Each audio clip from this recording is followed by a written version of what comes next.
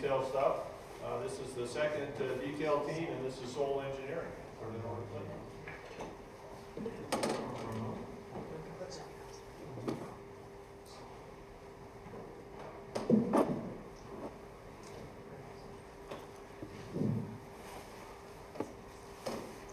Alrighty, good day, ladies and gentlemen, and welcome presenters. This is the system verification review for Sole System Engineering's project orders. That's orbital debris removal system. Alright, so I'd like to go ahead and introduce the team first so they don't have to introduce themselves. We have Scott McClellan, our assistant project manager, Patrick Deskin, the lead for structures, Colville Lightly, the lead for the attitude control and determination subsystem, and we have Nicholas Sullivan, the lead for the power and tracking subsystem. Our other engineers include Jacob Medania, Christine Aspey, Juan Ma, Talon Larkin, Chris Mitchell, and Joseph Talbot. Good? All right. This graphic presents a personnel structure for our teams. You can see how we were organized. All right, so the order of our presentation, first we'll discuss a brief overview and a little history of the project. We'll go into the subsystem verification analysis for each subsystem. ADAC and tracking will be combined as their testing was related. And then we'll go into integration, where we talk about the system level and configuration management.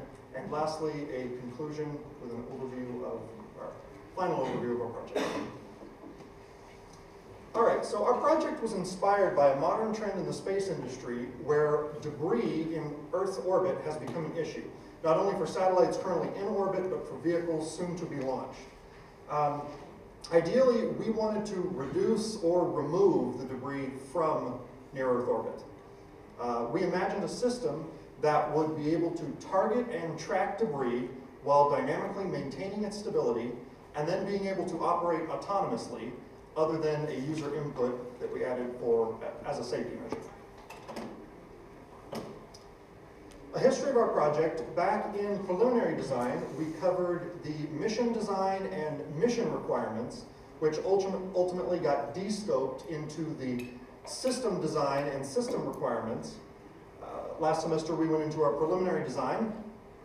Then this semester for detail, AE 445, we first started with our critical design review, which allowed us to enter into ordering parts and then fabrication, and lastly, testing.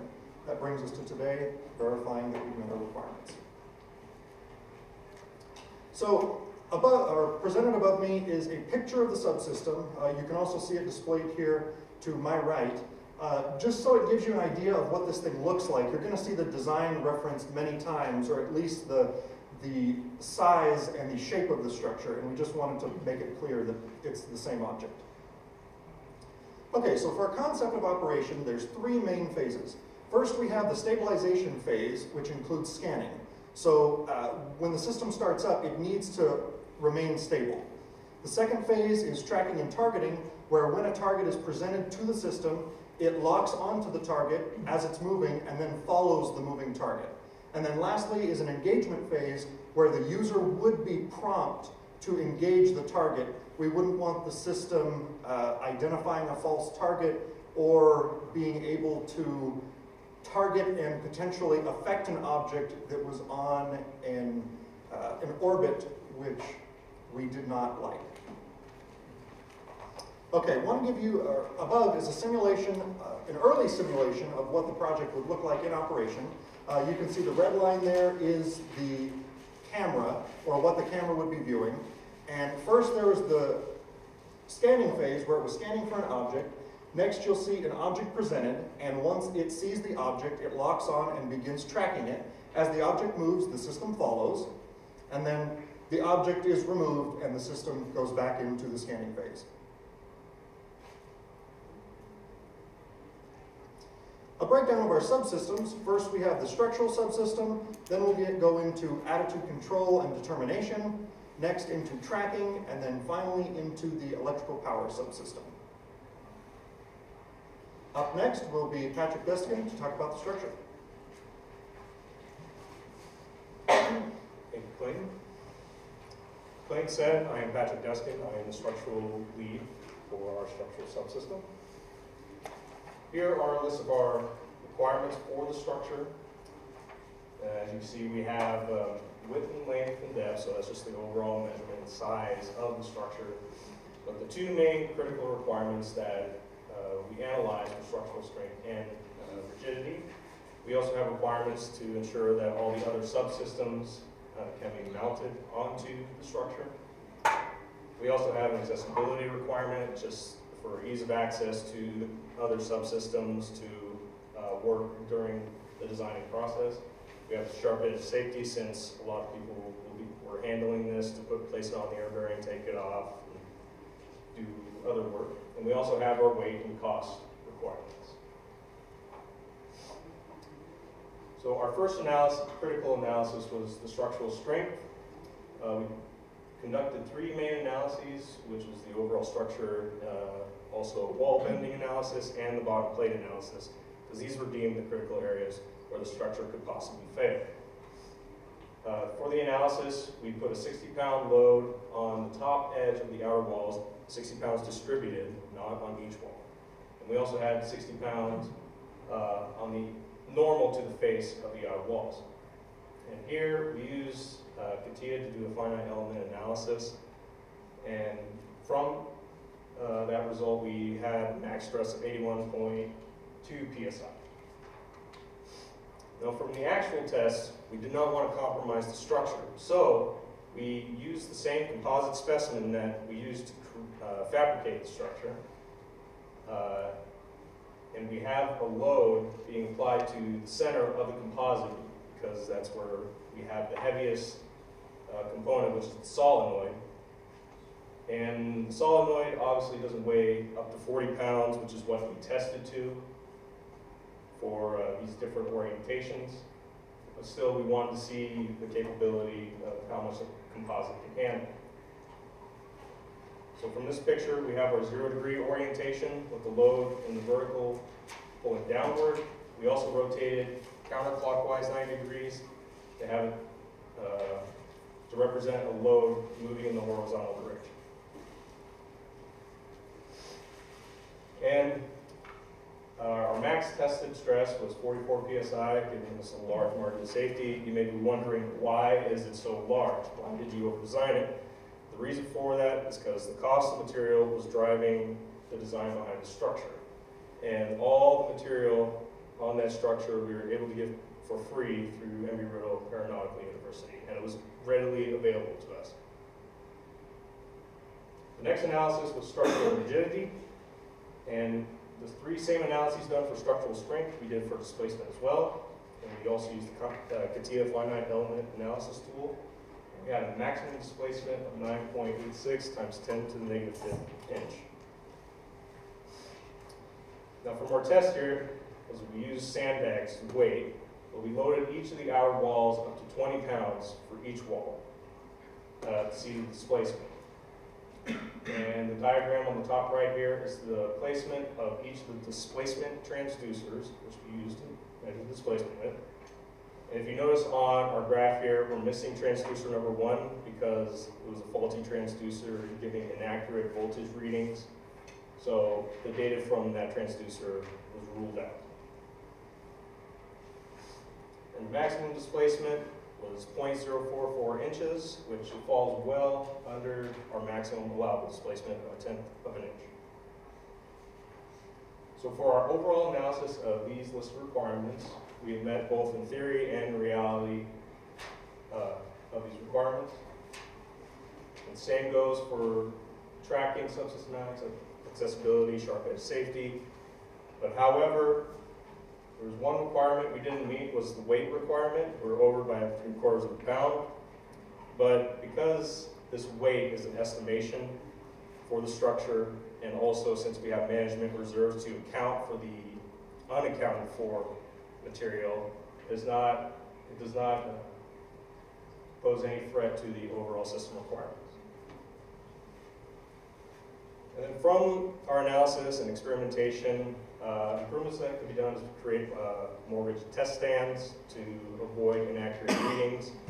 Also have more weight to test the full capability of the structure or test specimens. And also having additional instruments such as strain gauges and displacement transducers to avoid faulty instruments, but also to get a better idea of the readings of the overall structure. I will now pass it off to Koga Whitley to discuss ADAC and tracking.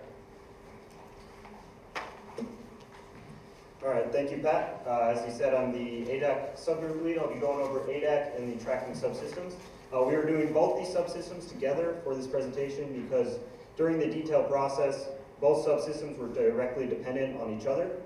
So first I'm going to go through the requirements. For the ADAC subsystem, we had 18 total requirements. The first 9 are seen on this table. These are the controller and IMU requirements. You can see which design metrics we use to verify these requirements and their required values. This next table shows the final 8 requirements. So we had 17 total, and the first 6 being data flow requirements for our controller to our system, and then also a weight and budget requirement. For tracking, we had 5 total requirements, first 3 being angle determination requirements, and the final 2 also being a weight and budget for the subsystem. Now I'm going to talk about the configuration for these subsystems. First, the ADAC subsystem, there's 2 configurations, the first being the data flow configuration, which is seen on the left of the slide. It brings in the information from the IMU using a USB hub, and then using the computer, which has our controller on it, will determine a firing sequence that is then sent out through the same USB hub to a lab jack, which then sends it out to the solenoids, which is part of our cold gas thruster network, which is our mechanical configuration, which is seen on the right of the slide. This, as I said, is cold gas thruster network. We use compressed air from an off-board source to control our roll, pitch, and yaw. For the tracking configuration, we brought in information from the camera, again through the same USB hub, to the computer where our controller was at, and with the ADAC information created a firing sequence during our tracking phase, which then again, as I said before, was sent out to the cold gas thruster network. So then, before we built our system, we did some analysis for each subsystem. For the ADAC subsystem, we created a Simulink model in MATLAB, seen on this screen. The red boxes are the controller that would actually control our system, and all the blue ones were to simulate our system. So looking at our controller, we brought in, for the Q target, the Q observed from our system. This then determined a Q target position for our 2 phases, the scanning and tracking phase. As you can see, there is no tracking information being brought in for the simulation. This is because inside this block, we are simulating what the tracking angles it would give us. So this is sent to our Q air block that will take our observed position with our target position, find the air, and send that into our controller with the angular velocity and an M&D value, which is used in a deadband controller equation to determine a firing sequence for roll, pitch, and yaw. This will then be sent out to the system. So that's where it ends our controller. But for this simulation, we had a torque creator block, which took our firing sequence and determined what torque would be produced on our system, which then is sent out to a vehicle dynamics block, which simulated the motion of our system, and then that was sent through a simulated IMU block, which took the information from the spec sheet from the IMU we had picked at the time that met all the requirements, and then this is all again sent back into the controller. For the tracking analysis, we created a MATLAB script that found a continuous red object. From this object, it found the centroid of the object, and then determined using pixels from the center of the camera, the angle to the centroid of the object, which was then sent to the ADAC controller used for controlling the system. So we took this tracking code and created a Simulink function here. So since the function used a while loop and that would not give us at every time step, we had to bring in the picture from a video device at every time step with the red, green, and blue matrices we were put into our tracking script, which is from before, just minus the while loop, to determine a 3 values, an angle, a phase, and a presence. The phase was either a 0 for scanning phase or 1 for tracking phase. So this was done by bringing in the value, and in the decision block, once a 1 came in, so once we found an object, the phase remained in the targeting phase for the rest of the test, and then the presence was only used during the tracking phase. This was to say if there was an object in view. This is if the system goes past the object due to overshoot, it'll alert that it did that, and it'll go back to the last known position to find the object. So these are sent into the controller blocks, which are the same from the simulation 2 slides ago, minus the tracking simulation in the QTarget, which brings in information from the IMU function, which actually used C code that was translated into MATLAB to bring in the data, and then this controller determined a firing sequence, which was then sent out to the lab jack using the yellow function block. So then we looked and compared our analysis results to our experimental results. First, we looked at the force produced by our nozzles, since this was 2 requirements. We first designed the shape of our nozzle, and then using a CFD model, we put a simulated air pressure into the nozzle, using the atmospheric pressure to determine the force of the nozzle. For roll and pitch, it was determined that we would need a pressure between 15 and 20 psi to reach that required force, and for yaw, a 20 to 30 psi. The required forces for roll and pitch was 0.06 pounds force, and for yaw, it was 0.1 pounds force per nozzle. So then we compared this to our experimental results. As you can see from the tables, the top table being roll and pitch, you can see it's able to meet the 0.06 pounds force in between the 15 and 20. And for yaw, it meets the 0.1 pounds force between 20 and 30 for the positive yaws, and at 30 for the negative yaws. So this was able to meet both our requirements. Then we looked at the tracking analysis compared to experimental results. So this came directly from our MATLAB script. So you can see that it's able to target the object. It has a green circle around and a blue star that's in the middle to indicate the centroid. We also found the max range, which was 23 feet, which was well above our requirement.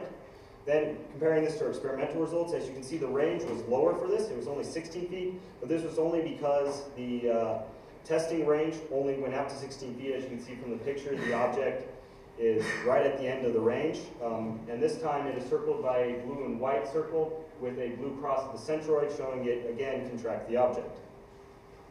So we took this and we looked at our Simulink model for the scanning and tracking phase. For this is for the simulation Simulink. As you can see, the yaw goes between negative 90 and 90. And so once it passed 80 degrees, so we gave us 10 degrees for overshoot on our system, it would switch to the negative position to continue scanning. Looking at the tracking, we brought in an angle, and this angle came from our tracking analysis 2 slides ago. So this was the first angle there.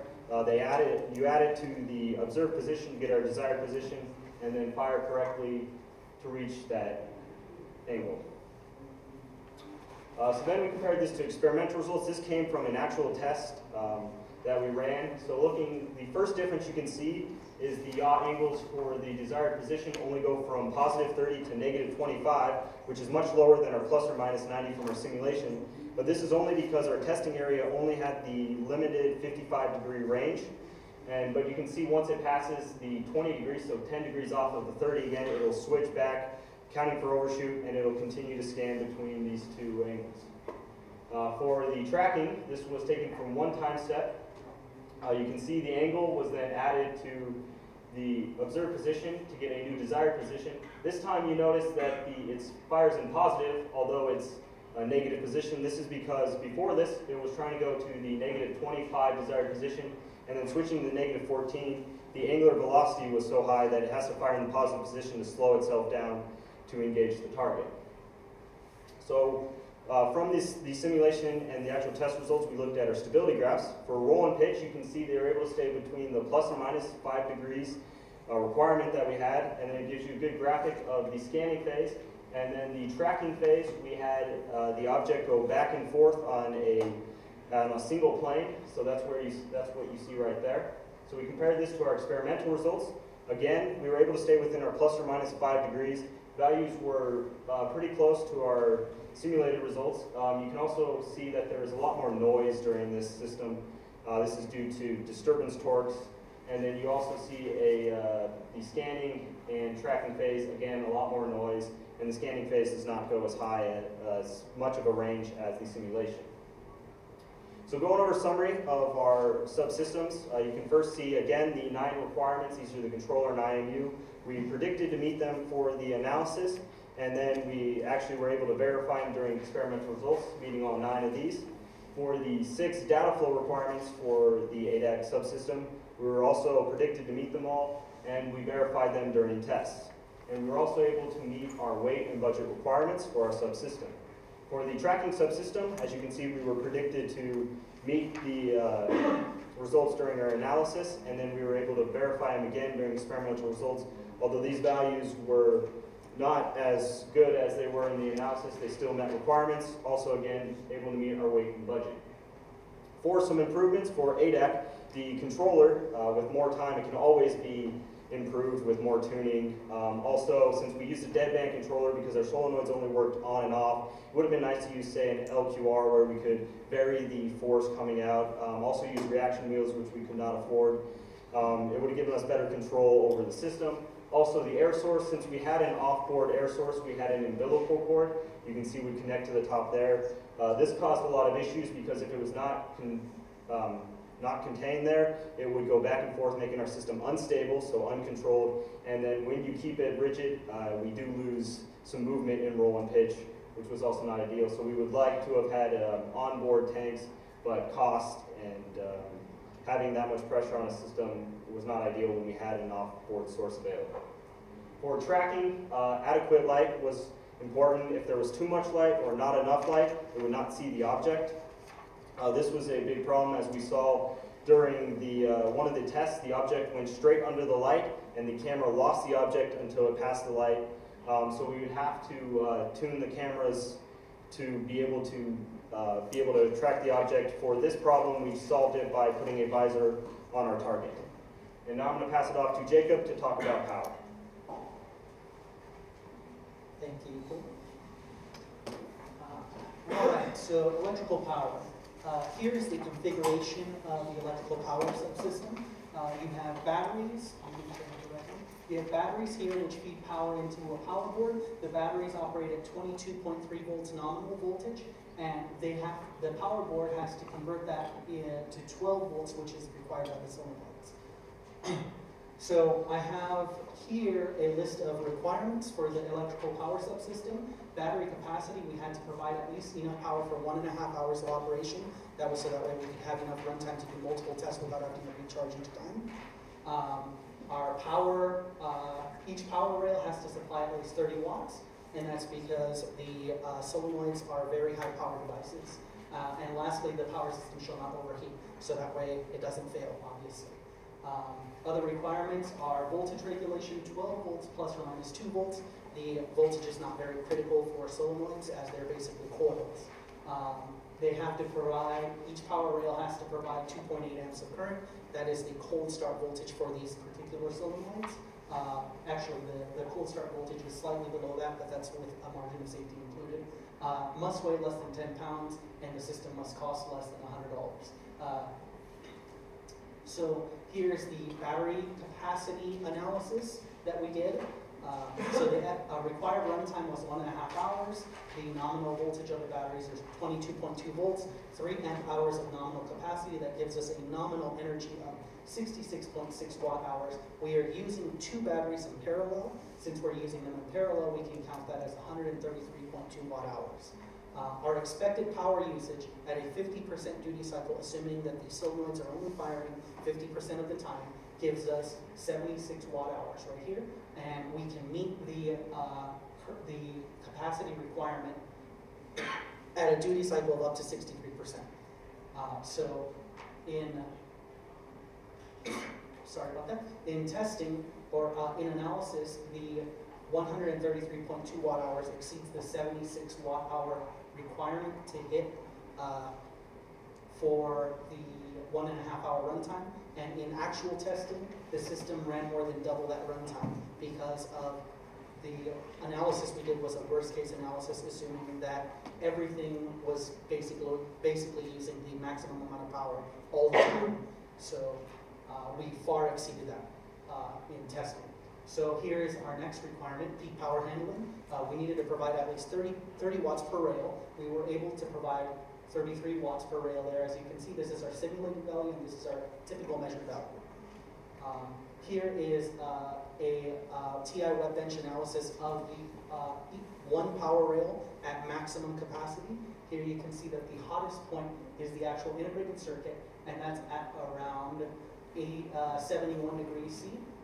Here is the the actual numbers from the simulation. Here's the design temperatures, the maximum simulated temperature, and the typical measured temperatures. As you can see, the typical measured temperatures are much higher, and that's because the simulation assumes a four-plane or a four-layer circuit board with much heavier copper than what we were able to afford.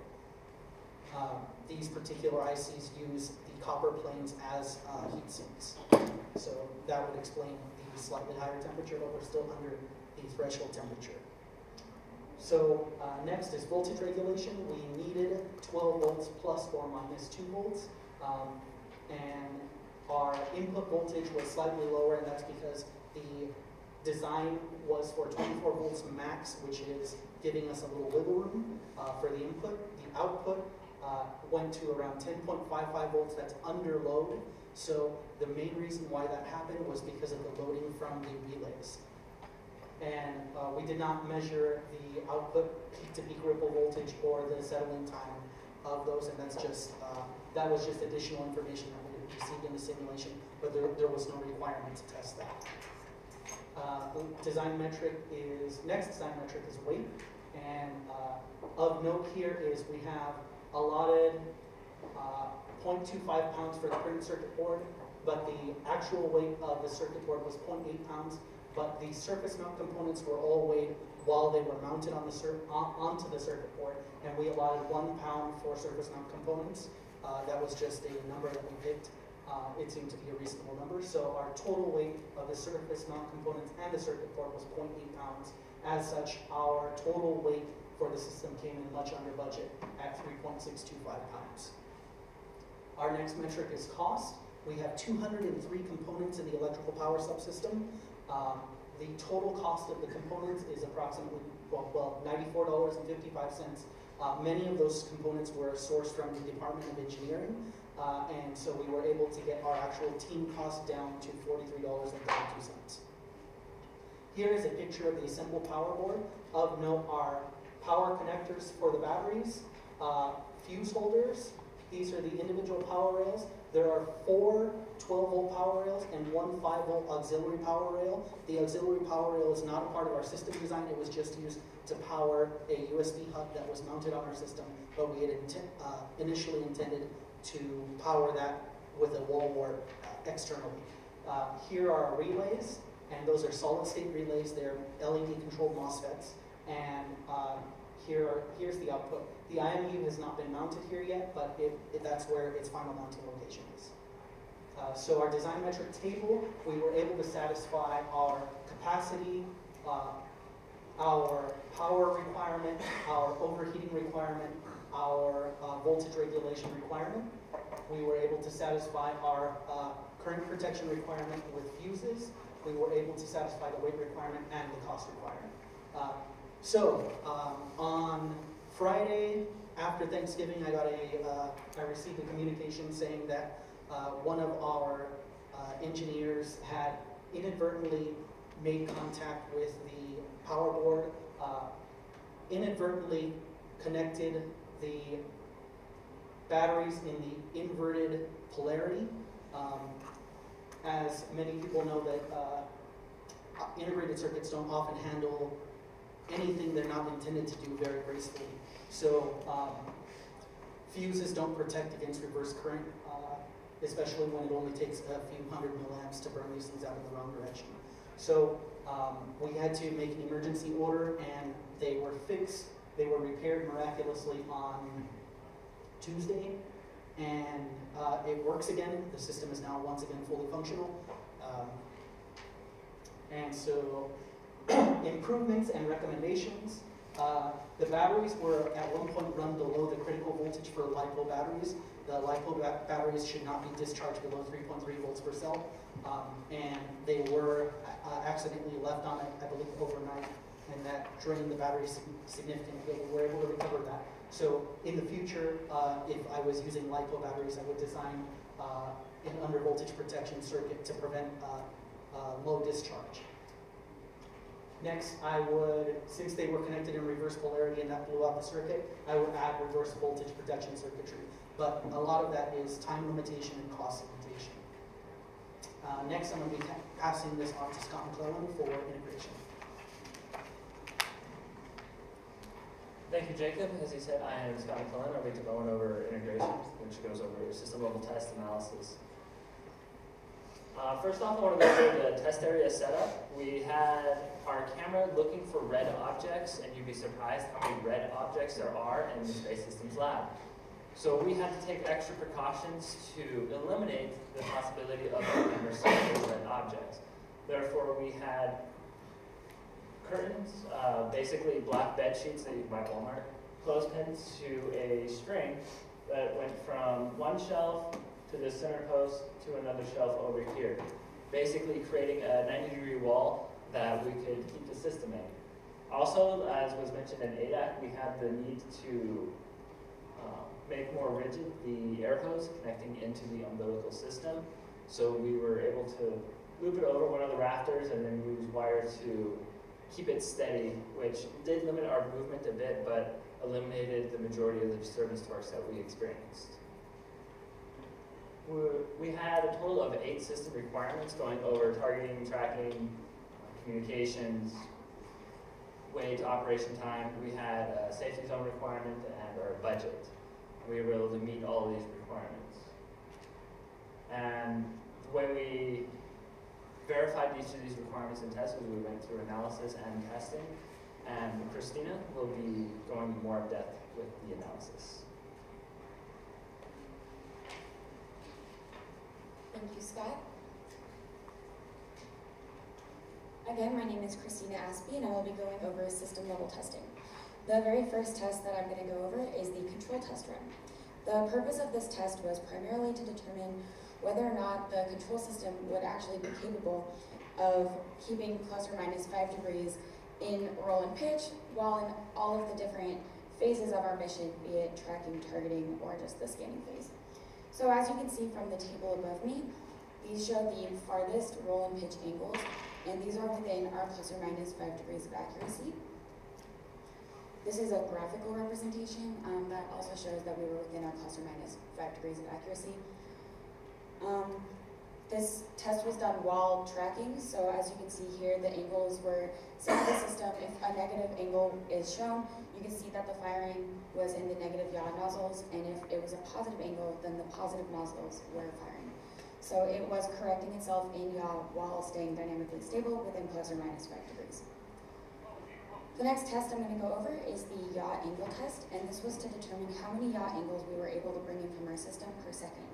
So this test was run for 23.3 seconds, and in this amount of time, we were able to pull in 221 angles, giving us an angle determination rate of 9.5 hertz. The requirement for this was 9 hertz plus or minus 1 hertz, so we were within our requirement for this test. The next test is the data collection test, and this was used to make sure that our system was able to store data into MATLAB and then return IMU data back to the system so that the system would be able to autonomously decide where it wanted to go in order to track the objects. So as you can see here, it gives position and velocity in degrees and radians per second, respectively, and the necessary firing sequences in order to accomplish this. The next test was the weight test. This was simply done by measuring each component of each subsystem and then adding everything together. So in total, adding the weight of the camera, the power subsystem, the attitude, determination, and control, and the structures, we ended with a weight of about 33.55 pounds. In analysis, we estimated about 32.5 pounds, but our requirement was that it needed to be under 40 pounds, so we met our requirement. The next test is the safety zone inspection test. We care about safety, and the main concern was that if anything were to happen, the system would fall off the air bearing, and we did not want to have anyone within a 6-foot radius of the system if this happened. So our requirement was to have a 6-foot radius that people could stand away from the system. We were given an ample amount of space for our testing area. So here you can see our testing area. The sheets are the boundaries of the testing zone, and we were given a 12-foot wide and 16-foot long area for this, which was well greater than our 6-foot radius for safety. Next was the full systems test, which was essentially everything being run at the same time to make sure that our mission was being met. It was communicating properly with MATLAB and staying stable while targeting and tracking objects. So as you can see here, when the positive angle is given to the system, the positive yaw is going, and negative angle, the negative yaw is firing. So it's tracking the yaw at an angle determination rate of 9.5 hertz. Here you can see that we were going within 30 degrees and negative 62 degrees. So we were only scanning within a 92-degree angle. This was just due to our testing area and where we were able to do this test. And we were within our 5 degrees, plus or minus 5 degrees of accuracy in roll and pitch. Next is the average power test, and this was essentially to make sure that we would be able to run 3 full system tests of 30 minutes each and have an operation time of 1.5 hours without the batteries dying. So we did several system tests and determined that the batteries were able to run for 6 hours, and the batteries weren't even done at this point, but 6 hours is much higher than the required operation time of 1.5 hours, so we stopped testing after this. And last is our cost. So this was simply done by adding up the cost from the different subsystems. So from adding structures, attitude determination, tracking, power and integration, the total came out to $1,012.69. We were allotted $1,200 for this project and expected to use about $1,100, so we were under budget. So in summary, out of all of the system level requirements, which are shown here, we were able to verify all of them, and all of them were satisfied. And next I'm going to pass it back to Scott for configuration management. Thank you, Christina. Configuration management, as we heard in the last presentation, is a document covering how the structures, all the systems are built and put together. This is our product structure tree. We have a total of 5 different subsystems, including ADAC, the electrical power system, tracking, support equipment, which includes the test area, the air bearing stand, things that don't go directly on the system itself, and the structure. And each of these have their own sub-assemblies associated with them according to their needs. We're going to look at the overall system spec sheet. As you can see, it includes the air bearing, the structure, and the ADAC, and it has callouts for each of them, and the bill of materials lists all of them as well. And we're going to look specifically at the structure. This is the structure subsystem overall assembly. As you can see, we have a lot of different parts put together in this structure to keep everything together, make everything easily replaceable, easily modifiable.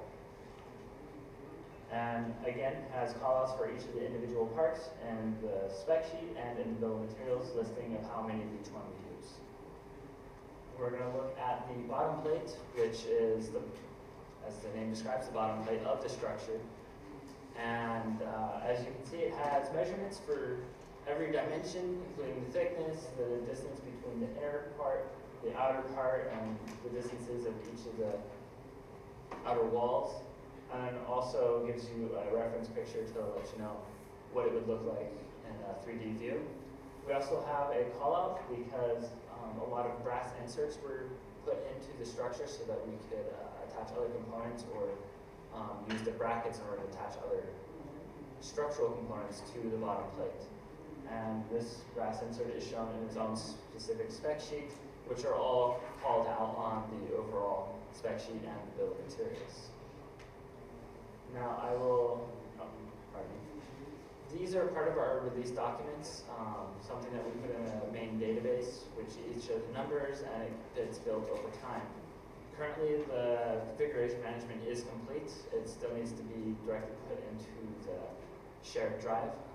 We'll work with Dr. Yale on that, but it is fully complete, and if you want to look at it after the presentation, it is on the table over there. And I will pass it back over to Clayton Jenkins for project review.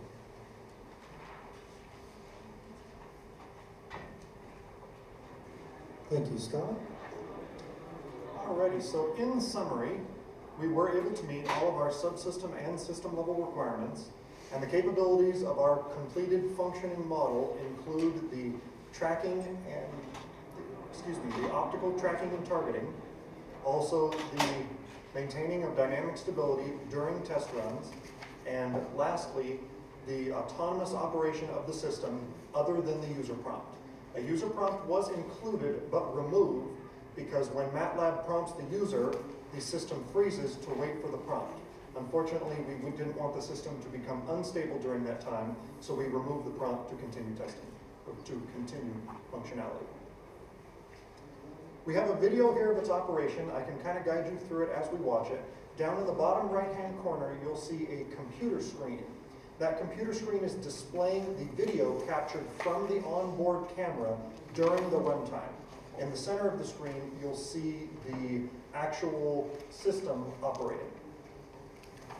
So as the system begins to turn in its scanning phase, you'll see what it sees in the lower right-hand corner. After it completes 2 scans, the team deployed the target into its view.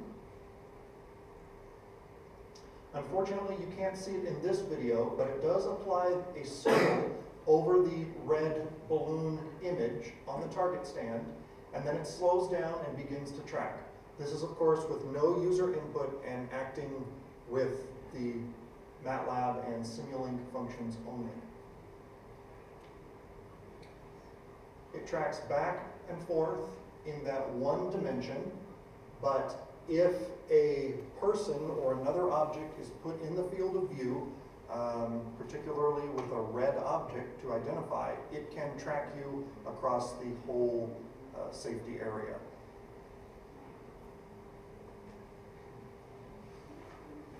All right, so as for an evaluation of the cost, we were under budget, both under our $1,200 extended limit and our $1,100 allotted limit. We were under by about $187. So, pretty good. As for milestone schedule, these are some of the milestones we covered this semester. I did not include our preliminary design as well. Our conformity inspection was performed on the 4th of November. System testing, test reports, and user manual took an extended period of time, and they only ended very recently. And then today we have our system verification review. Estimated time contribution, it may be a little more clear on your printouts there, but the total reported hours is just under 1,500 hours. So that was a surprise to me, although I didn't know what I should be expecting. You can gauge from the chart that we are under what our professor thought we would be at this point in time. Some lessons learned, definitely leave the electronics to the double E's. That's something I've learned over and over again at Embry-Riddle, and I'm going to stick with that. Also, grammar revisions, some early documents had some issues, so we need to learn to do corrections early and often. And also, issues with the vendor, as the team who presented before us mentioned, we had a lot of issues getting spec drawings from companies for products that they were selling. They didn't even have, you know, the drawings.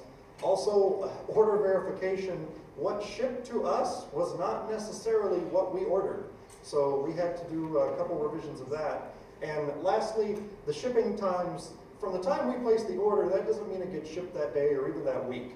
So that was something we did not factor into on our schedule.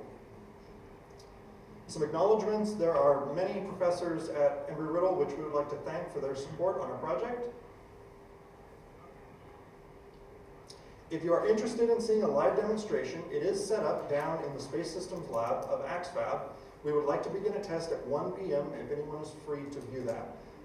We'll have the target there for the system to track, but if you happen to be wearing a red tie or you have another object present, we can attempt to track you across the field of view of the system as well. It seemed to like Dr. Yale's tie the other day.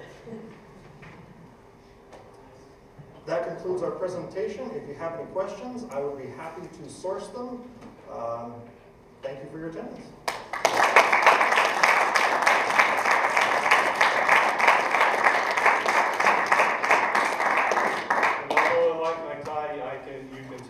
I survived the encounter, so don't be bashful if you want to do that. All right, we've got 6 panelists this time. I think the microphone where it's still back over here. It finds its way back here. We got about 15 minutes. I just want to say nice job. My name is Jacob Alder. I'm from this campus, aerospace engineer, and currently working as a data analyst. Mostly because Michael here didn't want to ask all questions. I've only got one question. I'm going to go to Michael.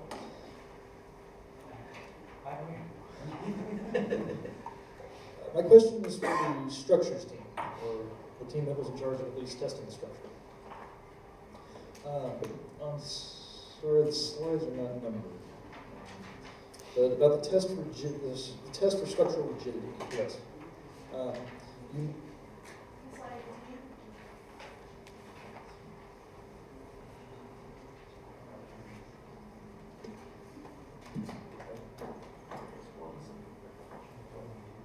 Give us 1 second. But I do remember the slide you're talking about. You can go ahead. you mentioned that pressure for the distance transducer, displacement transducer number 1 was faulty, Yes. but you were relying on data from 3 transducers. My question was, did you have a redundant number of transducers, and if not, why? We didn't have redundant amount of transducers, but I mentioned that as an improvement. It's just the number of transducers we had available in AXFAB or from the structures and instrumentation lab. And the reason why it was faulty is from that graph, you see as we're loading, the displacement starts increasing, and then we also unloaded back down in the same increments. The thing is with the displacement transducer number 1, we just put a 5-pound load, the voltage would shoot up saying it's like we placed it over ½ an inch, and then we put another 5-pound load on it, then it would come back down and say it was negative displacement. So specifically, the campus provided the transducers these were purchased. Right. Okay.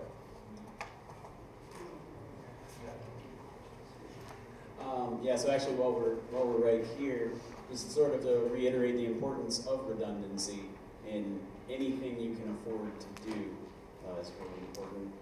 My first primary question is, why did you choose to track red objects, and why tracking a color in general?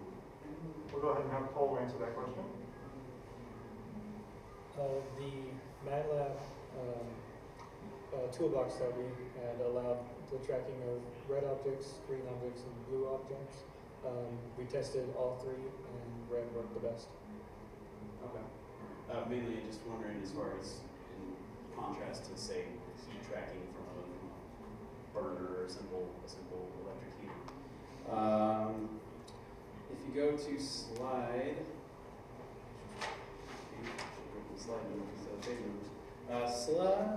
oh great, doesn't have them. Some of them did. Well, basically on the structural strength and the weights, where you had margins of safety and you had like an 823 margin of safety. Yeah. Later on, you had mentioned that you went over your weight budget. So I mean, I guess justification for so much margin of safety, and then thereby passing it, and how you would, where you would cut down on your structure.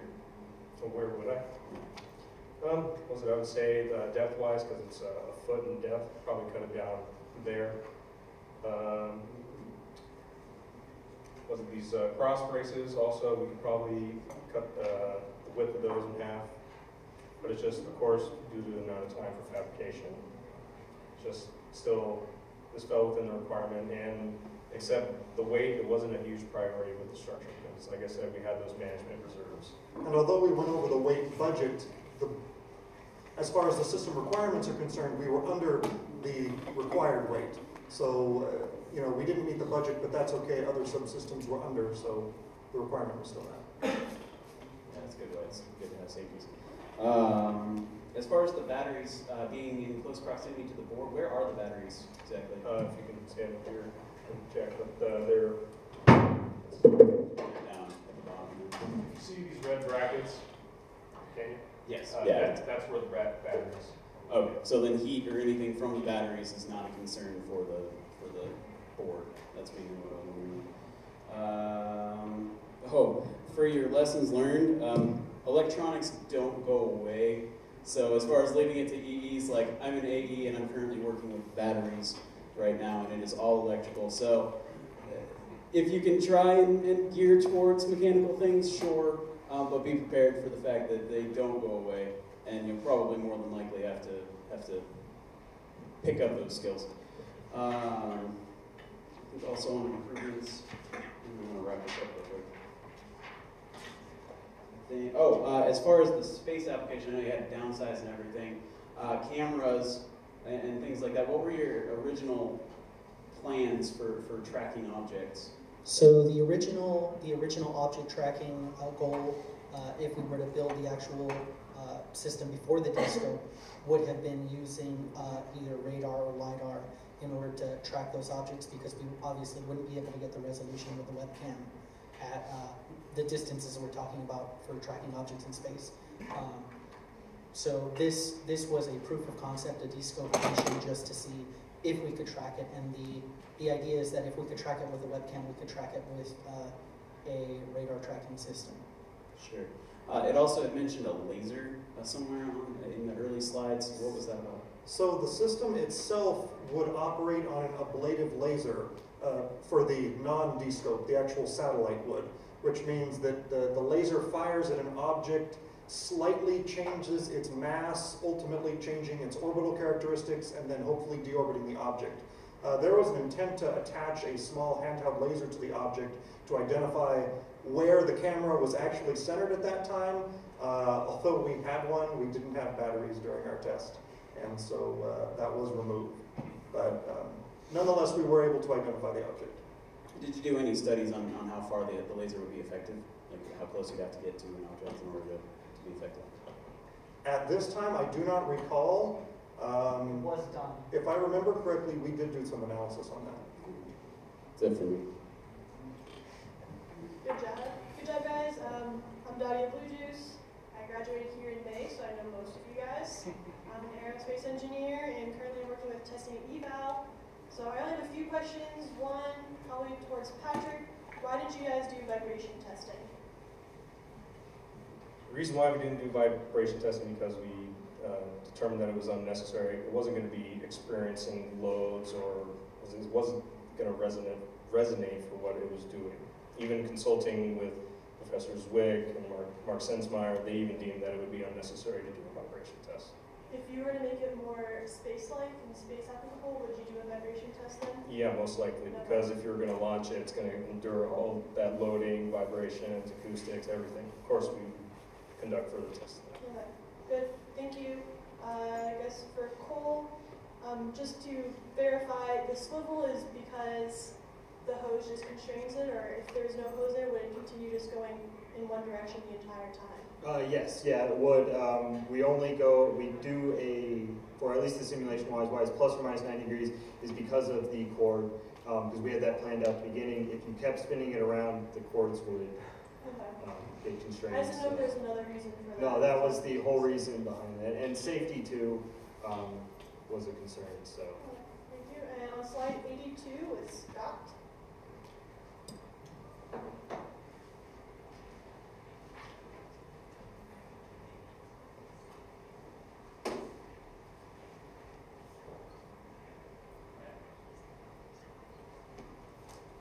So that 1/16 scale, in CATIA you clicked 1/16, or is that, if I printed that out on a piece of paper, would that be 1/16 scale? The 1/16 scale was how it was originally scaled when they exported it out. But if you were to print that out, it would most definitely not be at 1/16 scale because it's been rescaled since then. Just be careful about doing that because some people are very literal and anything you say, they'll take it as is and they won't, your fault because you didn't write it specifically. So just be careful for that in the future. That's all. And then for the spec sheet, you probably know once you get industry, it never changes. So don't trust the spec sheets. I know engineers that the spec sheet got received and they didn't translate it because there's a harness test. So they're going to be wrong numbers. So you'll probably end up having to make your own spec sheet. So just don't trust them. Do it all yourself. Same thing happens with software. Yeah, software the same thing. So good job. That's all I have. Group, Scott Blue, I was here earlier, so recognize most of you. Just wanted to make a couple of comments.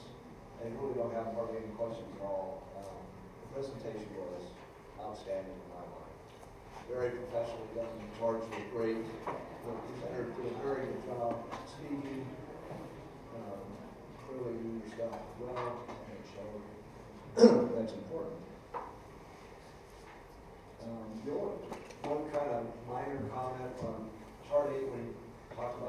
structural test that you did on the sample, you'll learn that that's called coupon testing. Spend all the time in industry. So the word is coupon, that's kind of a nice term to use. Okay. And that was great, that was perfect way to do it. And really the only other comment is the same comment I had for the previous groups that have been presenting today, is the lessons learned are things that you'll run into over and over and over again. They're not the same, they're going to be exactly the same thing that you find in industry too. So just a really good project. A lot of work. The analysis was outstanding. The simulations that you did was great. I thought it was a very, very good job.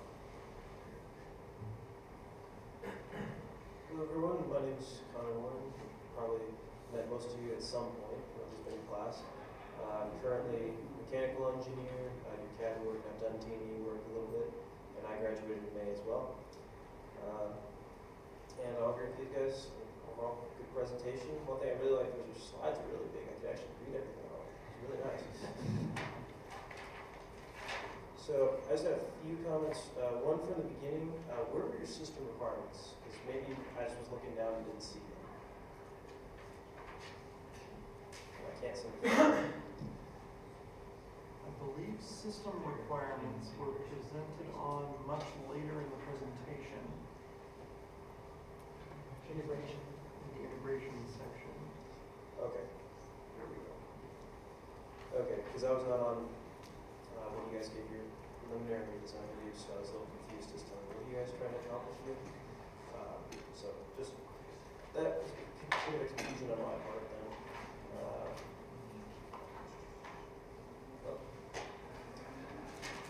Sorry, I got to flip through and find my notes real quick.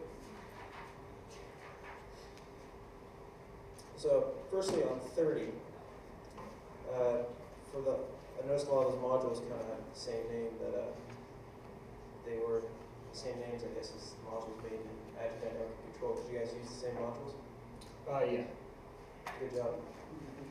You'd be amazed how many people redo things when they don't need to. Yeah, we used them from the class and then changed them to meet what we needed them to do. So. Okay, good. That's what I'm going to do it. And I guess the only comment I'm kind of wondering was just kind of what was said. I heard a few times that we exceeded it, or we met it and exceeded by a lot. So I was just kind of wondering, do you think your system's a little overbuilt, or do you think it is a good solution, or do you think it actually needs to be beefed up? Well, I guess from the structure standpoint, yeah, we know it's over-designed, but of course one of the biggest driving factors is cost. So it's just, since I work in the machine shop and know Patrick David, I was able to pick his brain, and he had material that we could use for free at no cost to us. So yeah, we could make the structure smaller, we could use lighter material, but it was what was available to us. Okay, good answer. I'll also add that in the development of some of the requirements, we did analysis and we thought, is this a realistic number that we could meet? And we thought, well, if it is, let's make it a little bigger. And I mean, overall, we met all the requirements, and that's partially due to the requirements being designed so that they can be met. I think that's part of our thought process there. Okay. And a quick hypothetical question too, since you guys were using light to track your targets. What if you're going to plant shadow? Did you guys get that far, or was that outside your scope? So in the D-scope project, we'd be using radar or LiDAR, as I mentioned earlier. So the planet shadow thing isn't really an issue. Okay. As far as the actual system test, we didn't really plan on lighting being an issue until the testing occurred. And then we found, depending on the lighting, the camera could see objects which we never thought it could. It was in HD resolution, so it was picking out, tiny little pixels that appeared as red to the camera. It saw through the black sheet in some cases and found red objects throughout the room that we didn't think it would ever see. And then slightly changing the light also affected how it reacted with the target. Turning the lights off and using a flashlight to illuminate the target seemed to work very well in our testing, but then you can't see the system operating. But we did consider that. Okay. So that probably explain why you guys use the enclosed space system well. Space Systems Lab as opposed to a bigger room, because that probably would make the problem worse. Even the light coming in from the two external windows made a difference in how the testing, how the results of the testing. Okay. All right, otherwise, yeah, it seemed pretty good, fairly clean. Good job, you guys. Hi guys, Ben Anderson, graduated in May, aerospace engineering, currently doing verification, validation, and accreditation for modeling simulations. First question to Pat on slides, I guess 14, 17. You're using CATIA to do all of your structural analysis. Yes. Did you ever consider using ANSYS? Yes, but again, just from experience with construction, we knew the system's going to be over-designed. And we know CATIA is not, was it a good tool to use to do finite element analysis, but it was a good use of our time to get the numbers close to what we need.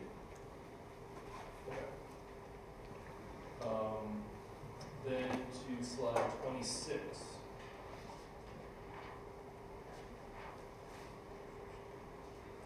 For a poll. So first off, the simulation went really well. It looked very good.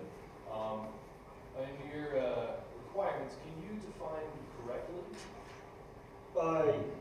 Yeah, so that should have been more clear. But what it's saying is that that it's able to, basically able to control the system so that when it brings in the information, say whatever the yaw angle is or the roll and pitch, if it's past, if it's starting, it can use the position and the angular velocity to determine which direction to fire, so that it's not, say, it brings in a positive 3-degree angle and pitch and a positive velocity and then continues to fire in the positive direction. So that's what that is meant to show, that it will fire correctly. Okay. In your actual requirements document, have it be a little bit more specific about the acceptability criteria, like maybe a range of like error values. All right. Thank you.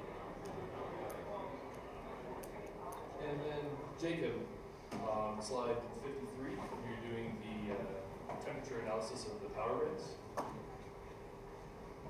You gave a great description of this, and then you said this, the copper wasn't the same thickness as the ones you actually used. Right. So is this not the same board that you? So this is a analysis of just one power rail. The components are the same components shown in the same configuration. The only difference is that in our actual system we have 4 power rails, 4 exact copies of this stamped over each other. The other difference between this simulation is that the simulated board up here uses 4 planes of copper, 2 internal planes and 2 external planes, 1 on the top, 1 on the bottom, and 2 in the middle. The design of these power converters has a metal plane on the bottom of the IC, and that's meant to have thermal vias going under the board through all the planes of copper to disperse the heat. So if we had 2 ounce copper on the bottom and 2 ounce copper on the top, sorry, 2 ounce on the bottom, 2 ounce on the top, that would allow for better heat dissipation just because the thicker copper can transport the heat further away. Being that this is a student project, that would have cost over $1,000 for that board to be custom fabricated. We do So, very well. yeah, yeah. Well, I tried very hard and they would not budge on that price. So we have a one ounce copper on the top, 1 ounce copper on the bottom. There's no in-between copper. So what that means is that the heat doesn't transfer away from the chip quite as quickly.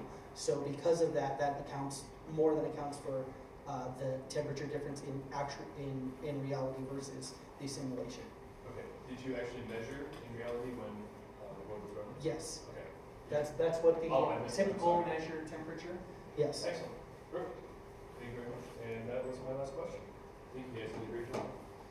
Okay, I know there's one burning question from the audience. I don't know if there are others. Go ahead, sir. I just had a question in terms of your attitude determination. Because you mentioned error values. Did you ever test to see what your actual accuracy of your attitude determination was being an outside source? And then also, in terms of that for yaw, since that was a big part of your project is to track something, how were you actually determining yaw? Because we ran into issues with that with using solar winds and magnetometers in order to do it. So I'm curious how you solved that problem. For the stability, we were unable to get an outside source, so those air values come directly from the IMU, which obviously is going to have some air in it. Frankly, to solve the yaw issue, it's just getting the angle from the camera, and then you just add it to your current position, and you're able to follow an object quite easily. Yeah, we did have the magnetometer work too. You guys didn't have a Canon on board, so. No. I was curious because if you're determining it. Anything else from the floor? Okay, all right, I think this piece of.